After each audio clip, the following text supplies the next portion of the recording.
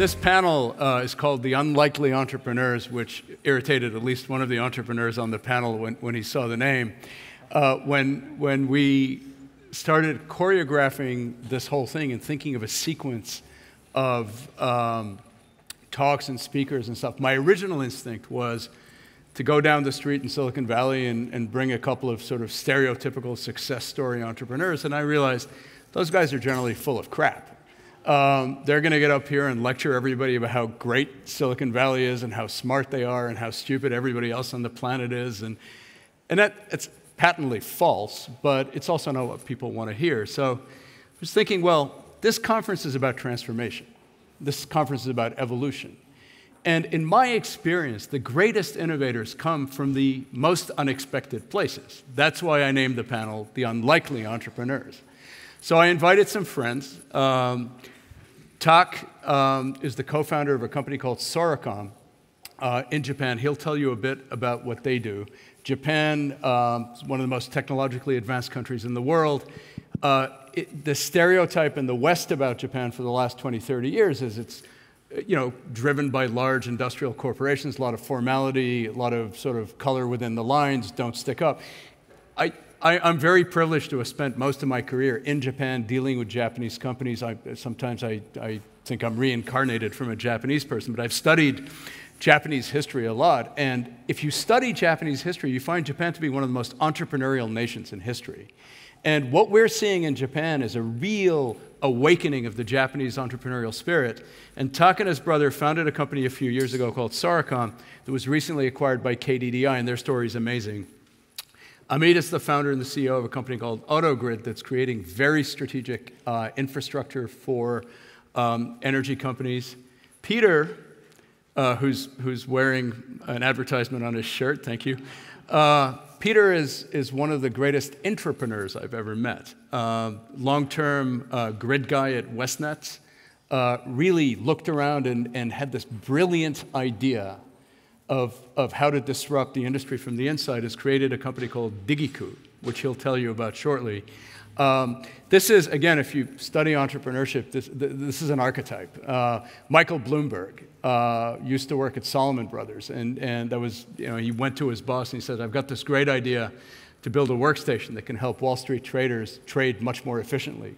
So his boss fired him, and he went off and created a company called Bloomberg that is far bigger than, well, Salomon Brothers doesn't exist anymore, so there you go.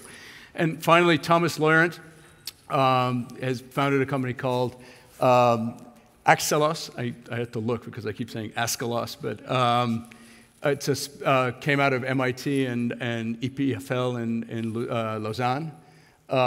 They're providing blockchain technologies for renewable energy, and they'll talk some more about it. But again, we don't think of academics as being great innovators. Academics are probably the ultimate innovators because they live right at the edge of knowledge. They're creating something from nothing. They're looking out into the unknown. And some of the greatest companies in the world have come from universities. Qualcomm, for example, and the company that preceded Qualcomm. But anyway, I'll stop talking and I'll ask each of these guys, we can start with Tack maybe, just to say a little bit about their companies. By the way, if anyone has questions in real time during the panel, just raise your hand up. I'll throw this thing at you and you can ask a question, or we can wait till the end. But I would like to make you guys work for lunch and get the audience involved a little more than previous panels. So, dozo. Thank you very much. Thank you for inviting me here. I'm very honored to be here. Thank you very much. The Japanese are also the most polite people in the world. So I'm Tack Tamagawa. So I'm responsible for operations for Americas for my company. And also nowadays I'm looking into a EU expansion as well. And I do actually have a little video to show you. Maybe it's going to be refreshing to show you a video. I don't know if we have an audio too. So this was created by Japanese government. This is my brother.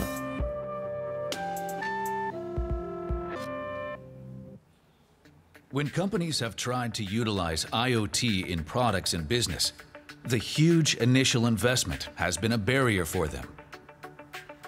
A Japanese venture that has overturned that orthodoxy is now attracting considerable attention. We developed an IoT system that is affordable even for small teams or startups with limited financial power. That's why we redesigned mobile data communication technology for IoT.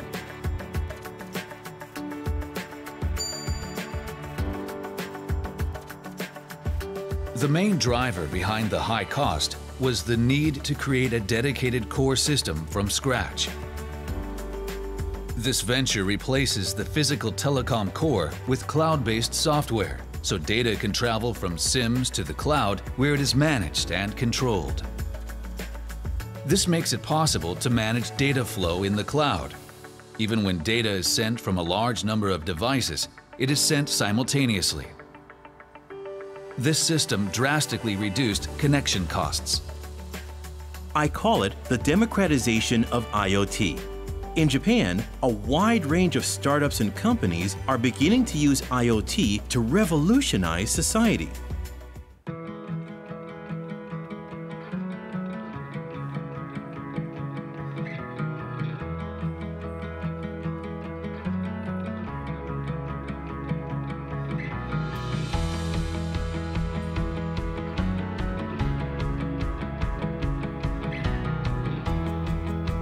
Even elevators that were not on the network can be connected using this new IoT technology. Operations have become much more efficient.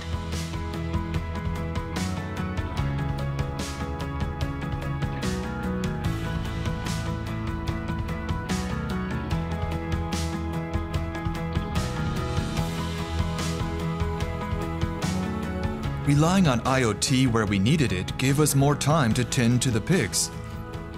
Our work became much more efficient. Through this, I want to improve the image of the livestock industry.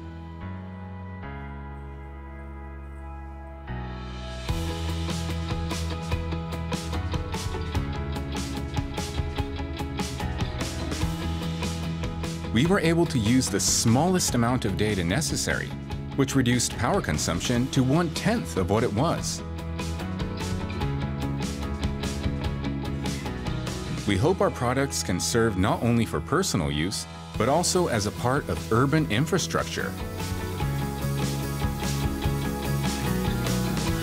Before, only big companies had the resources to spur innovation. But we want people who want to change the future with passion. Individuals, startups, and ventures to innovate too.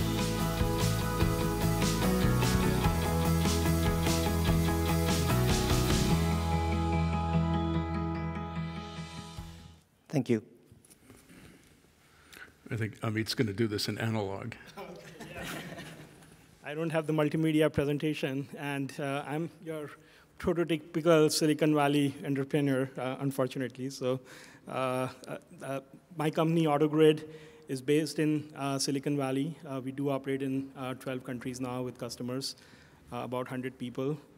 And we started the company with a very simple observation that throughout history, we have really equated energy with the consumption of natural resources. And now we have access to a new type of resource, which is data, which is not only clean and cheap, it's actually the only resource in the world, if you think about it, which is growing.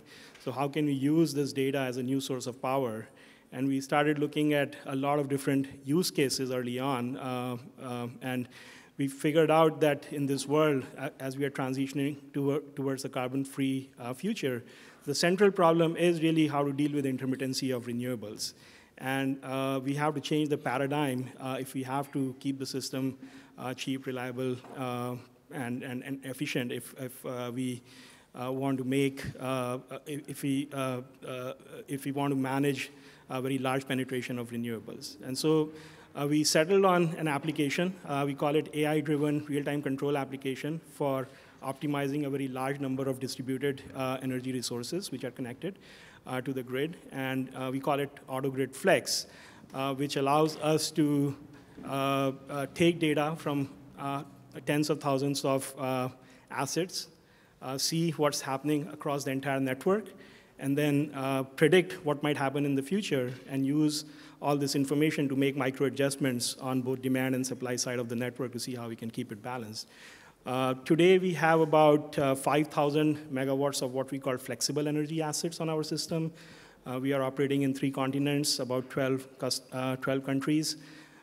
We have grown the megawatts under management by over 10x in the last 3 years. We see that, that this is really something that both regulated and deregulated energy companies are looking for. On the deregulated side, we heard from our friends at Origin. The market is very competitive. They want to differentiate. They want to acquire new customers. They want to retain customers. They want to have a new value proposition which is differentiated, not just based on commodity electrons, but also how they can become a full energy service provider. So we see a lot of adoption of DERs around customer acquisition and customer satisfaction. At the same time, we see that a lot of optimization is necessary to extract more IRR from these resources. In Europe here, we see a lot of wind farms which are coming off of feed-in tariffs, so they're now exposed to merchant risk. A lot of storage systems are also exposed to merchant risk, and the game is now shifting a lot towards not just deploying capital at the lowest possible cost, but trying to see how to maximize the value. So one of the asset categories that we are very focused on, is one of the fastest growing categories, is battery storage in all its forms. So we cover all different applications of battery storage in Japan and in Australia and in California as well. We are working with residential batteries where there is now an increasing use case around self-consumption of solar and managing people trying to get more resiliency and backup while they're optimizing their energy costs. We're also looking at commercial and industrial storage, where depending on the rates that customers are exposed to, the IRR can be really fantastic. In California, we see routinely IRRs of 30% plus for deploying storage when you take into account all the different incentives. In Asia Pac, we see a lot of opportunities around deploying storage in microgrid context, where you have large industrial parks or campuses which are relying on diesel, and now the cost of solar and storage for diesel replacement is actually lower than just the OpEx of running these generators. And then finally, you have utility scale storage, where the intermittency of renewables and the cost associated with it in the imbalanced markets can be hedged and reduced by storage. So we like to think that, there is a 10 trillion plus new energy gold rush that is happening right now. And we are providing the picks and shovel. We like to think these are the smartest picks and shovels out there, which the miners who are trying to go for this goal will use to strike it rich. Yeah, hello together, I'm Peter. I'm the managing director of DigiKoo, and we founded that company 2 years ago, and we are 100% a subsidiary of Energy. And the reason why we did that was I had some special impressions about the internal situation in the DSO, about data, and the question we always discussed about systems like SAP or GIS, and we never discussed data. And I was responsible one time on the other side of the Rhine here in Neuss for that grid operation and all things around managing the grid. And we lost many concessions here in that area, so we have to share data. And if you try to share data with other parties, they like to have one data set, and you have to deliver every quarter. And this is something which has not happened today or can't happen today, because every DSO, every utility, every retail part got his data in several data silos. And we said, hey, let's grab out all these data together in one platform and try to figure out what we can do in the future. So we are really coming from the DSO side, from the grid side, and most people talking about the retail customer. I want to talk about our internal customer, our employees, and they have to handle the future. Everything will come up with EV charging at home or in public areas or business areas or solar plants, etc. So everything what we discuss in the future around energy is related to the grid. And this is the most important infrastructure we have worldwide, because every day we are more related to electricity. And so we said, okay, let's take a look at the data. And mostly, if you talk about complex things, for example, like this hall here, it's easier to describe it via picture than you do it with your words. So what we try to do is to figure out what information is really necessary for our colleagues to handle their job, and what information is necessary for our customers. In this way, customers like DSOs and utilities. And we started to search for a platform, and sometimes in your life you have to have luck. And suddenly in 2016, in the end of 2016, we were not founded. A tired Talal and a tired Florian sit in Essen and say, hey, we are here around, we have a platform which is controllable, safe, and secure. And I said, I have data which have to be controlled, handled, secure, and safe. So we came together, we built up a platform now, and we start to sell it in the 1st of July this year. So we had a time, about 2.5 years now, to come to this point. So what we did is, we are only a small company with at the moment 5 or 6 people, but many supporters around. And this is the first thing you need if you found a company in your company like Energy. You need supporters who gives you the money. You need supporters to give you resources and to give you the space. And everything of these 3 things are happening. And yeah, now we're sitting here with several partners. Intertrust is our partner for the platform, and we are able to combine grid information, which is today automatically calculatable. So we have 50,000 substations in that platform now. We can calculate on demand. We can give forecasts. We have 144 different arguments on each roof, on each house in Germany. So we are able to share these informations with utilities, with DSOs, and the platform gives us the option to do it like switch on a switch, nothing else. And yeah, this is the way to do it. If you don't have the option to program by yourself, you have to search for partners. And we found 5, 6 several partners we like to work with, not only about know-how, about culture. And yeah, it makes fun to create something new. And what we can deliver is picture you never saw before. You get insights in your location you never saw before, and you never can imagine that you can have this information, and put it together with the grid and talk about the future, because everything is related to the grid. Thank you. Hello, Talal. So I'm Thomas Leurent. I am the CEO of Akselos. So my career over the past 20 years was at the intersection of energy, innovation, and risk. Akselos was created about 7 years ago. It's got nothing to do with blockchain. Sorry. So we count our blessings. So what we do is we help owner-operators protect their most critical infrastructure. And for this, we work on continuously reinventing the world's most powerful engineering simulation technology. So from a predictive maintenance perspective, we keep talking all the time about predictive maintenance in the industry, yet there is a tremendous amount of predictive power that is actually generated at the design stage of the asset, and which is not reused in operations. That's a bizarre conundrum, because if you are talking all the time about predictive maintenance and you've got all that predictive power sitting on the other side of the wall, why not reach out to it?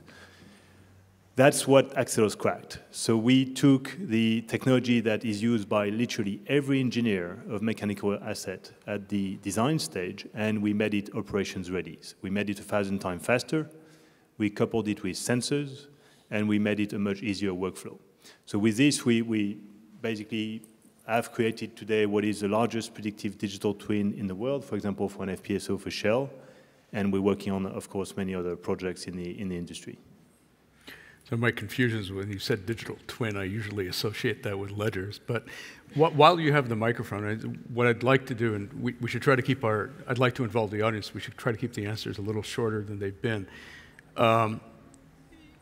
Entrepreneurs take very non-uniform probability distributions, and they're basically engines that transform them into more uniform probability distribution that makes it easy for large companies to sort of take, you pre-take the risk, you de-risk a problem, and you add value. It's the fundamental model of entrepreneurship. The ideas have to come from somewhere. So the first question I'm going to ask is, how did you have the idea to do this? I mean, what was the aha moment? And then the follow-on question, of course, is how did you sort of go about choosing your investors? Because as was pointed out earlier, entrepreneurs have a tremendous amount of choice about who they seek to partner with in terms of funding. So where did the light bulb come on, and why did the light bulb come on?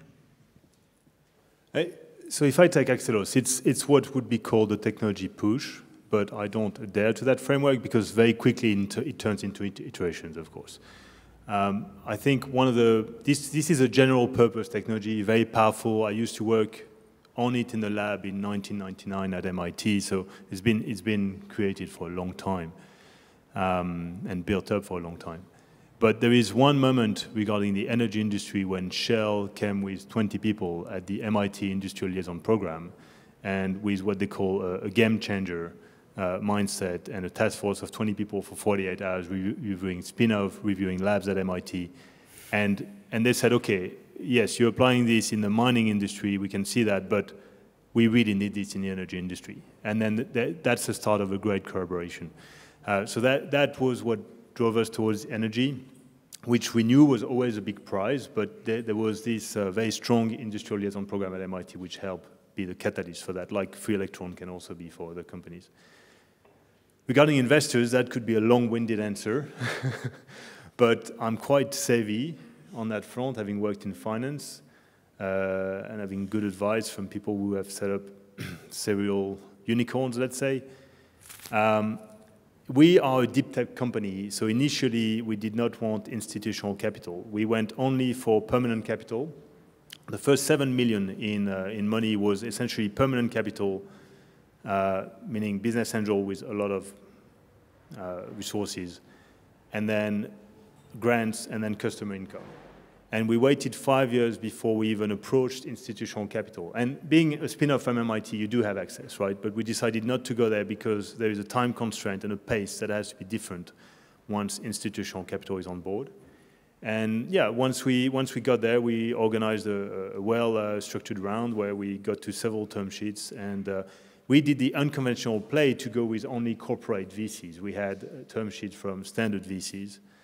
The reason for that is, frankly, the partnership with Shell had been great as a relation with the customer and so on, and they are a big name in the industry, and we wanted to leverage that. That's great. Well, Peter, you're funded by one company, so maybe if you want to comment on, why you did that and how you keep you're like a moon of Jupiter, basically. How do you keep the gravitational pull of energy from sucking you in?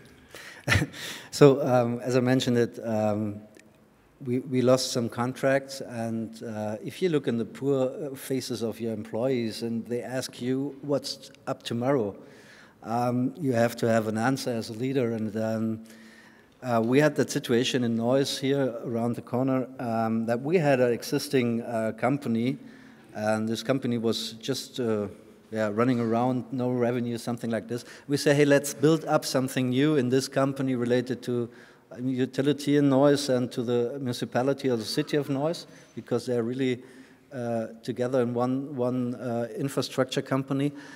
And it didn't work, but we had the idea. And suddenly we said, okay, if it doesn't work, let's talk about founding an own company. So the first step was Innogy gave up, bring up a new strategy. And part of this strategy was the 4P model, and 1P was partnership. So I said, okay, if they write it down, that partnership, let's act like this. I was searching for some partners, and we said, okay, let's try to figure out what is really possible. And then I stepped to my Westnet's leaders and said, hey, let me out of my job and let me try something new.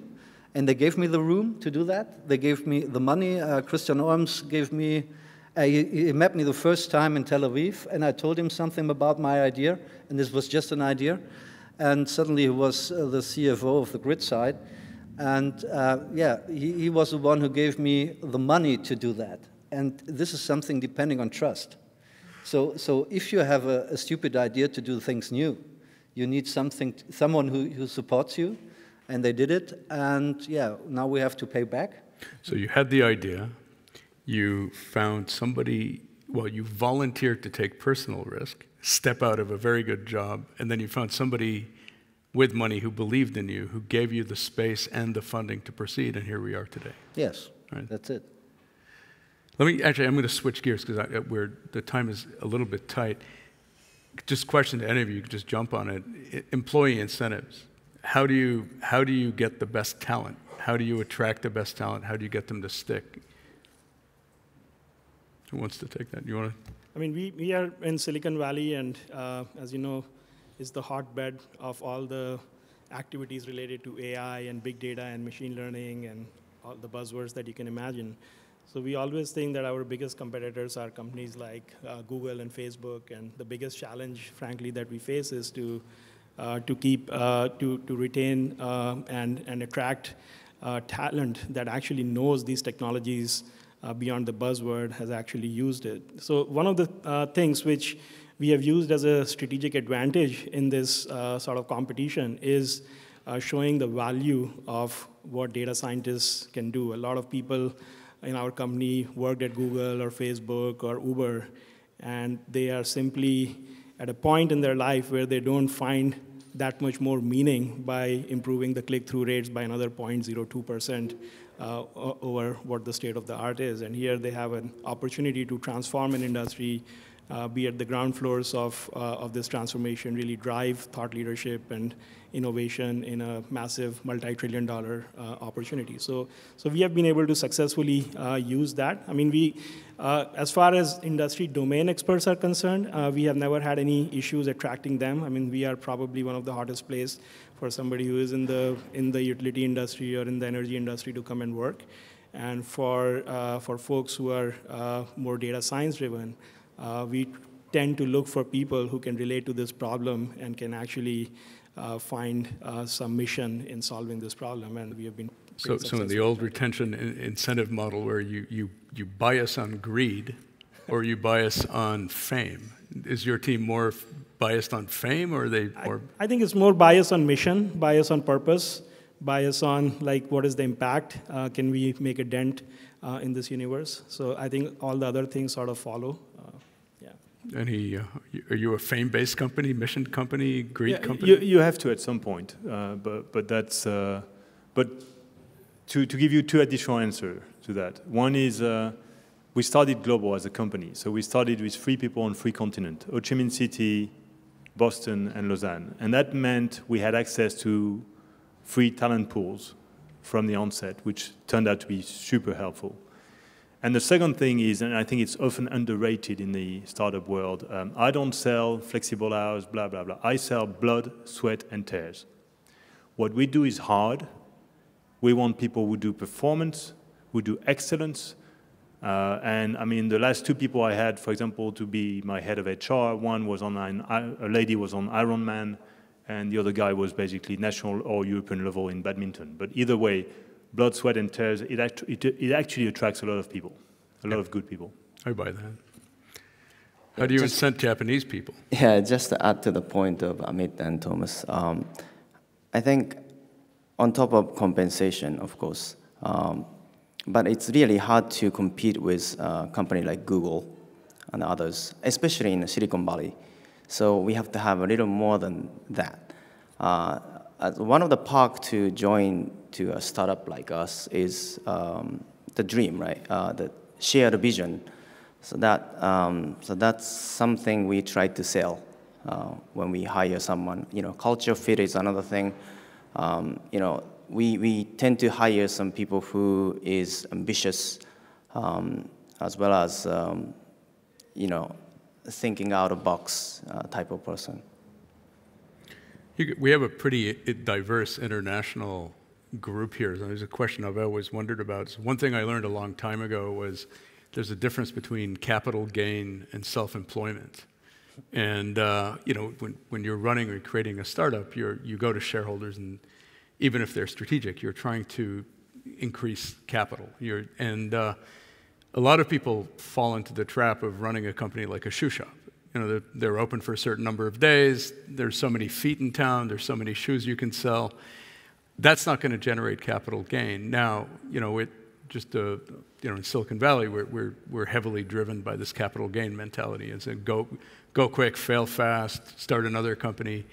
I lived in Europe. I grew up in Europe. I spent a lot of time in Asia. People in these geographies tend to join a job and stay in it for a very long time. They tend to be more sort of, to the extent they become entrepreneurs, maybe this is not fair, they're more focused on creating stable enterprises that are more in the self-employment model than the capital gain model. Europe, Silicon Valley, Japan, and the United States. Where do you guys, have you faced these challenges in terms of building a fuel mix in the tank that really allows you to go back to your shareholders with maximum capital gain over a self-employment culture, or do you think you've self-organized out of that bind? Go ahead, Thomas. We may be not the more advanced in the cycle, but having worked in finance, I've always been very mindful about investors making money. They have to make money, right? And so there's several levers you can pull on that. One is basically not to be quite cash efficient. And so we've certainly pulled that.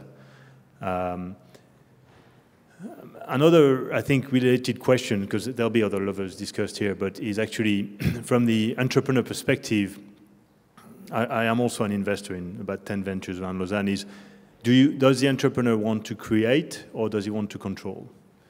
And the shoe shop kind of syndrome often comes from that. It's people who actually want to be entrepreneurs not because they really want to create something big, but because they want to control their environment. And that's not a sustainable way to grow a company, of course.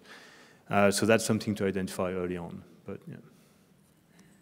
Yeah, I mean, I think what you are hitting on, and I think it ties back to the sources of capital also. This is probably one of the toughest places for a traditional Silicon Valley VC to invest in. I mean, it's regulated, cycles are long. I mean, if the cycles are long and typical funds which have a 10-year life cycle invest in it, they expect to return in a certain amount of time, which is not always possible. It's a marathon, not a sprint.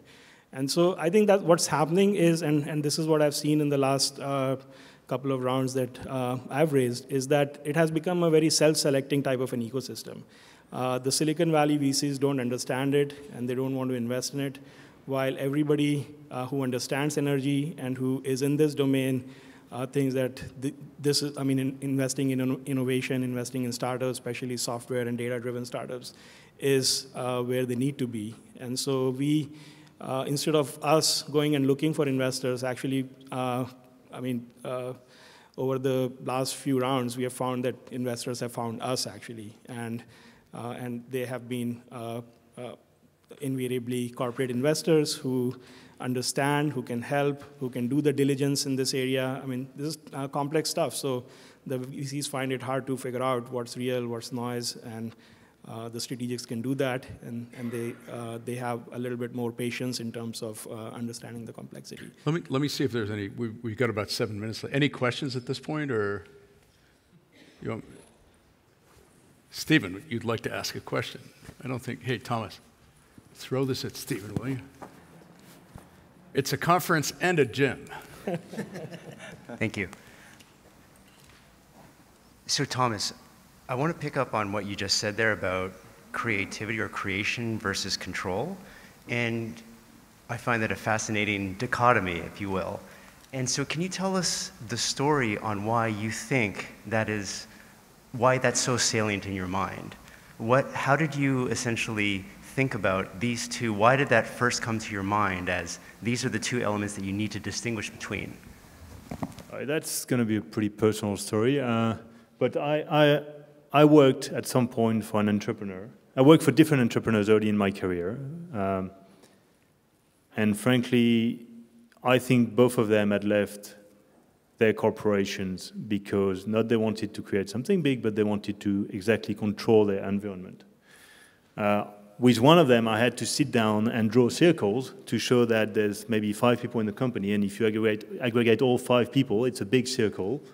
But if you only take the subset of where he is, he was a brilliant person, but if you only take that subset, it's a much smaller circle than the 5 circles together. That's where I was in my discussion, which is not a good place to be. And so I think I've seen that enough from that perspective early on as an employee. But I've seen it also as an investor. I mean, it's one of the first questions I ask myself when I invest in a company is, do I really have someone who wants to create something big? Or is it someone who's going to want to primarily control? And it's not always easy to identify, right? But yeah. Any other questions? I do have one last thread. I can throw some more meat into the water. If any questions out here? You want to ask a question? I was curious about the usage of data.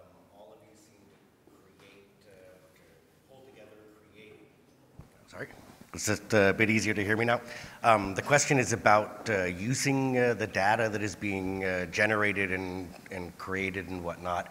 And if there's thought being done on how companies can more effectively use the data that you're giving them, generating for them, as far as workflow management, actual tasks or responsibilities within the company, creating major incidents and whatnot that can then be appropriately assigned through the departments for predictive maintenance or for you know, whatever purpose you have there, and if there are specific systems you've identified that would facilitate that, or thoughts gone into how best to enable that for your customers as well. Sort of the next step of the process. So to grab all the data together in one place is a really hard task, and it needs years. So if you want to start the change of energy now, you want to start in 5 years, you have to start now to collect your data. And this is the main task for everyone, from my perspective. On the other hand, what we try to show is what is really possible with your data. And it's not about only show data, it's about quality of data as well. So you have to fulfill many tasks in the first step. If you get your data in one row from the DSO side, for example, you are able to create nearly everything because you got it on one place. But this is a hard work. It's like cleaning up your cellar. And I build a new house without a cellar. But if you got a cellar, it's hard work to keep it clean. And this is the first step you have to do. And yeah, this is a special task for every DSO worldwide. And everybody's ticking in the same way. This is fun. 80-20, it's always the same. Yeah, I mean, I think what you're alluding to is the central problem, right? Data as a tool, and then how do you create business value for the customers, which is really going to drive adoption of these tools. So, I mean, that's actually probably, if you think about our history, I mean, figuring those use cases, the killer apps, is where we have spent the most time. I'll give you just a couple of examples on how some companies have used us. So we have a customer in Texas, and they run a city of San Antonio utility, and it just so turns out that the weather patterns are such that when the market is long on wind, they're short, and when the market is short on wind, they're long.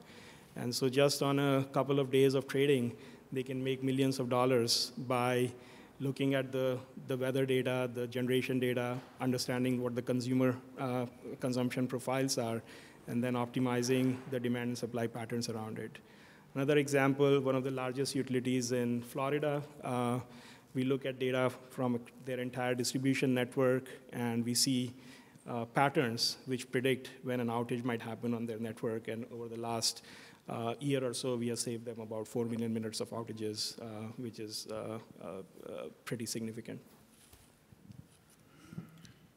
At the early stage of our company, we made a very conscious decision on not to make money out of data, because what we do is to deliver the data, our customer data, to securely. So but we decided to empower our customers to be able to use that data, analyze and visualize, and do whatever they need to do. So that has been our focus from the beginning.